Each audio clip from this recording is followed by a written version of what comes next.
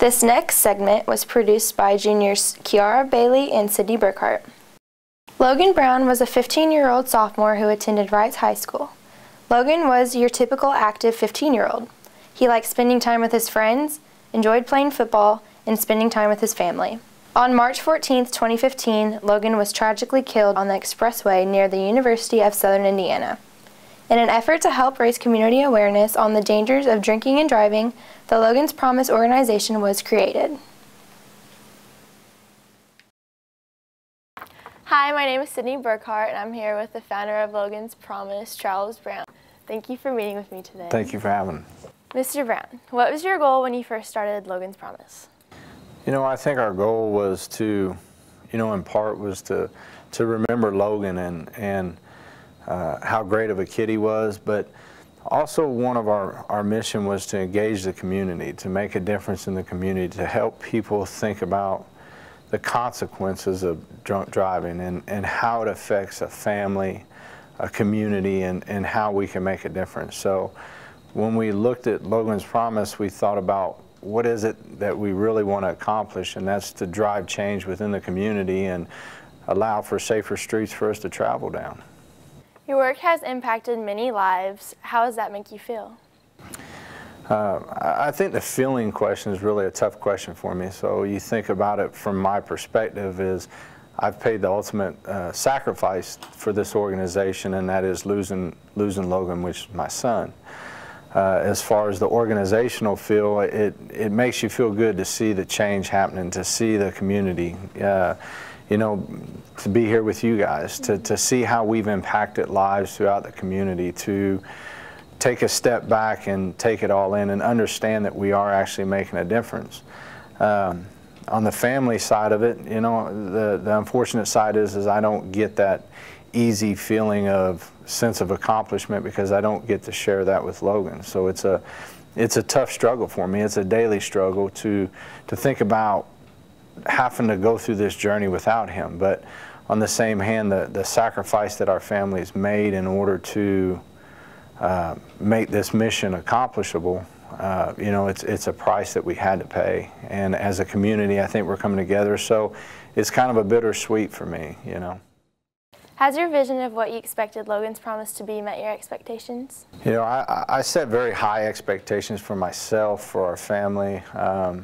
As far as the Logan's Promise expectation, when we went into it, we knew we wanted to make a difference, and we knew we wanted change. I don't know if there was a clear-cut expectation other than the fact that we knew we wanted people to change. Where we are today versus where we thought we'd be, I would say exceeded our expectations.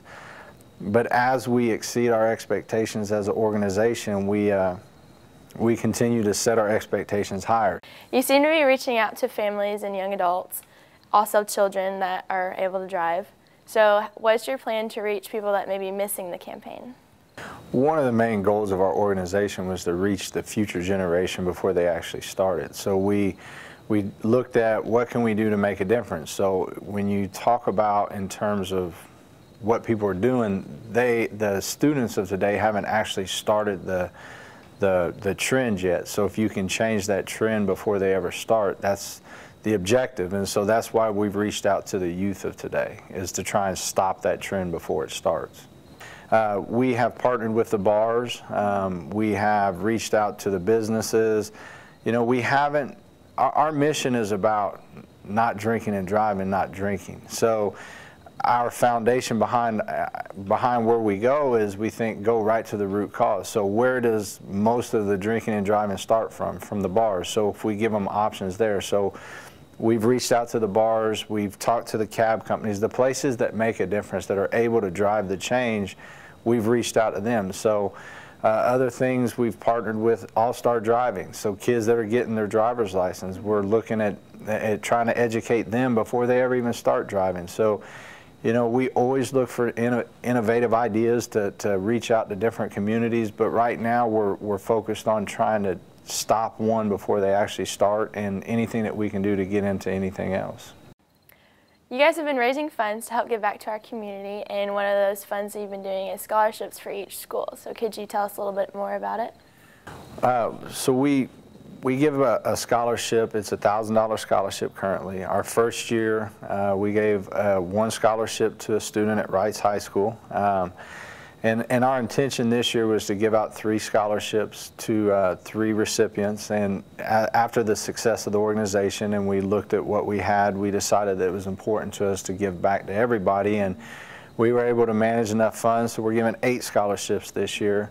It'll be $8,000, $1,000 each scholarship. The intent of those is to recognize students who make good choices, to honor those who choose to make the right choices in life and set the example for other people to live by. So it's a great gesture for them, and it's an honor for us to be able to do that. And you know, ultimately it's about recognition. So just the same as we're saying our mission is about knowledge, you know, and we also want to reward kids for doing the right thing, and that helps drive our goal of the next generation. So give students something to work toward.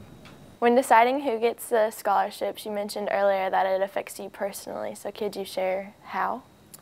One of the criteria for the scholarship is for the student to actually write a letter of how has Logan's Promise impacted their lives, or how has it changed, or how has it affected them. And so one of the things I actually look forward to is when these applications come in, and I kind of look through them, but I go to the letter, and I enjoy reading the letter because you get to hear all aspects. So not everybody knew Logan, not everybody knows me, but everybody knows our mission that they're applying for. So it means something to them in some way, and for our organization to be able to see what that means to them, to see how you're impacting their lives, how it's made a change. You know, I heard a story about a student was talking about things that go on in his own household and how that's affected them, and how they've changed the process, you know, of what they do in their house. And you hear another story about how they say, I didn't know Logan at all, but through the benefits and seeing you guys come in and how everybody's pulled together, it's given me the opportunity to rethink things and take this commitment. You know, Logan's Promise is a promise to not drink and drive, not impaired drive. It's not a promise to abstain from drinking. Now, we do emphasize as a youth under the age of 21 that they abstain totally, but you know, it's a mission to change your way of thinking, not to steer you from doing something else. So our goal is to stop drinking and driving, impaired driving, and to see how that affects, and we're changing students' lives. You know, and these are people that haven't been out into the community yet, so you know you've impacted the next generation. Thank you for meeting with me today. You're welcome. Thanks for having me. I'm Charles Brown with Logan's Promise, and I want to personally thank each and every one of you guys for taking the time to watch this. And I encourage each of you guys to take the opportunity to make the right choice, to have a plan, to not drink and drive. Thank you.